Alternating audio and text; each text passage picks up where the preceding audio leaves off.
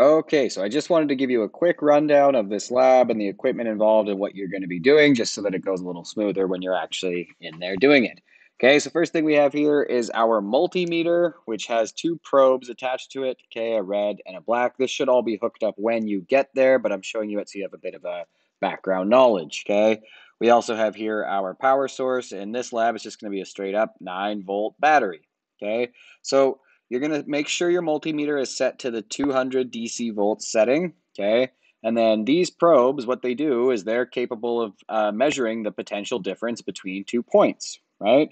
So a 9-volt battery, what does that mean? Well, a battery, right, is two basically reservoirs of charges that would like to get away from each other. They have potential energy. Specifically for a 9-volt battery, what that means is the potential energy at, say, the negative terminal for the electrons there, they would lose 9 volts of that potential electric energy if they were allowed to go where they would like to go, which is the positive terminal. So per coulomb of charge, you would lose 9 joules of energy going from there to there, right? The potential difference.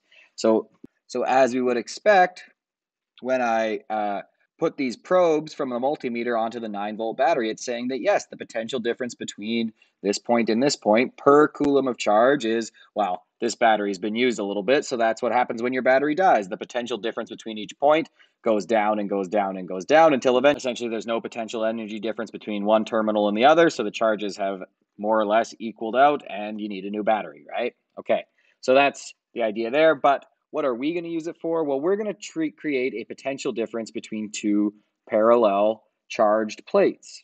Okay, so that's what we're going to use our battery for, our power source, to build up a potential difference across these two conductive plates painted on with conductive ink there. Okay, and this is conductive paper. So the negative terminal here, I'm going to attach one black cable, okay, and then to the positive terminal, the red one. And then those are attached now to the plates themselves through here, okay? So now what we can do is measure the potential difference across our plates. And it should be close-ish to, well, to 8 for us, right? Because we saw this battery had a voltage of 8.1, no longer a voltage of 9, right? So across the entire distance, the potential difference is just the same as the battery's potential difference. Okay, so that's just an idea of the setup. That's how you use these probes. Now, as for the data you're actually going to be collecting, for the first part, you want to find some equipotential lines. So basically what you're going to do is keep the red one on one of the terminals, okay? And then it asks you to find a place where the potential difference is 1 volt or 1 joule per coulomb. In other words, where the difference in potential energy between your red probe and your black probe, the positions those are at, where the difference in potential energy between those is 1 joule for every coulomb of charge, okay? So let's just kind of poke around until we get a reading of 1 on our multimeter there. So you can see that's 4, so there's still too much potential energy difference. 1.6, getting closer. 1.0, look at that. Got it. Okay, so now what you're going to do is you're going to record that position. Now do this carefully, okay? You're going to be marked on how you record that. So notice where my black probe is. I'm going to now have my partner come and look, okay, and take their data sheet and record that on the copy of the conductive paper that you have with your lab. That's where you're going to be recording your data, okay? So I'll show you what I mean. So I would have my partner now record with some pencil, okay, not on the conductive paper, on this copy from your lab, okay, but that's why the numbers are handy. So you see down here we've got 16, and over here it's at 9. So say just about at the 16.9 point, okay, your partner would now say, right, they would now go here and say, okay, 16 and about 9, and they would record that there was a reading of 1 volt there, okay, a potential difference of 1 volt there. Okay, now you would just repeat that process until you can find another place where the potential difference from where the black probe, right, when you place it, it also has 1.0. So you move it up, up, up. Keep going. As you find each one, you're going to do this about 5 times, okay, until you find 5 places where the potential difference is 1 volt, okay, and then your lab partners will be recording as you go. Once you've got 5 for 1 volt, you're just going to repeat that process as it says in your instructions. Okay, do it again at 3 volts, so get 5 points where the potential difference is 3 volts, and then do it again for 5 volts, where the potential difference is 5 volts. If your battery is pretty dead, I have checked them, but in case something's happened and the battery's pretty dead and it can't achieve 5 volts of potential difference, that's fine. Maybe just do 1, 2, 3 instead of 1, 3, 5, something like that, whatever you're capable of achieving, okay, with your battery. So you're just going to do that. And then when you're done, map out those equipotential lines that you've just experimentally found.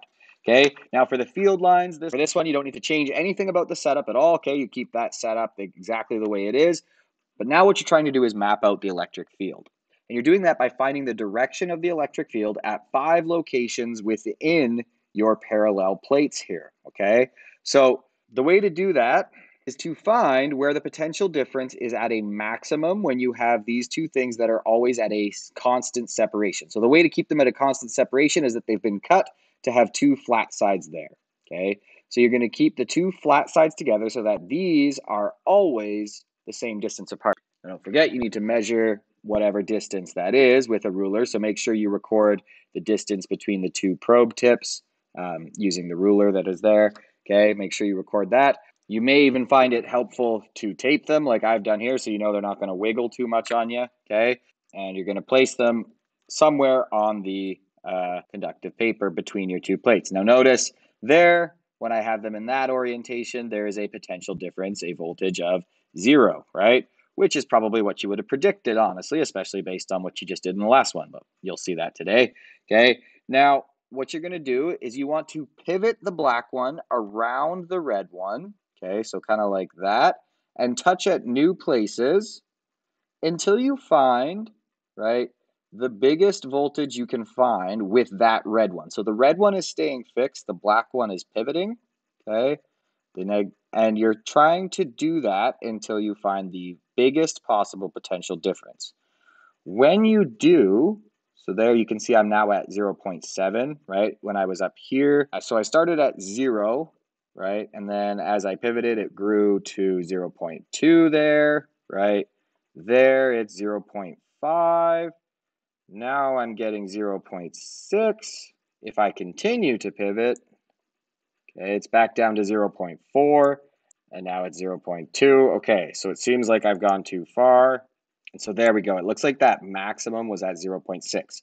So now we're going to say that the electric field at that point is this way, straight from the red to the black. And I'll let you think about why that makes sense since the red is hooked up to the positive terminal, okay? But on now, again, you would get your partner and say, okay, right there for this position, this is where we got the maximum potential, and that's the electric field direction there, therefore, okay? So take note of the position here, then you go to your other copy of the conductive paper, and you would say, okay, so there it looks like the electric field was, that way. Okay, now I didn't do that very carefully, but that's the idea. Okay, and very important, you need to make sure you record that number as well. So when we got that maximum there, okay, that 0.7 that we found, which was the highest on this rotation, right? So we got it to a 0.6, okay? Make sure you are recording that there on the table for the field lines portion of the lab, okay? You need to make sure you're writing down the maximum voltage you obtained. The distance between the probe tips, that should be staying constant anyway, so you only needed to record it once from the ruler.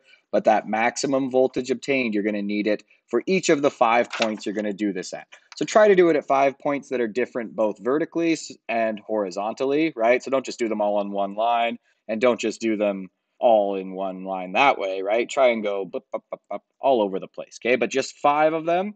Make sure you're recording the maximum voltage you get every time, and then don't forget to do the direction, right? So for example, for that one, I've drawn in my arrow from red to black where I found the 0.7 point, right? And then I also recorded the 0.7 maximum voltage. So maybe you want to split up, one person does the pivoting, one person does the electric field direction recording, and one person records the actual number that was the maximum that you found.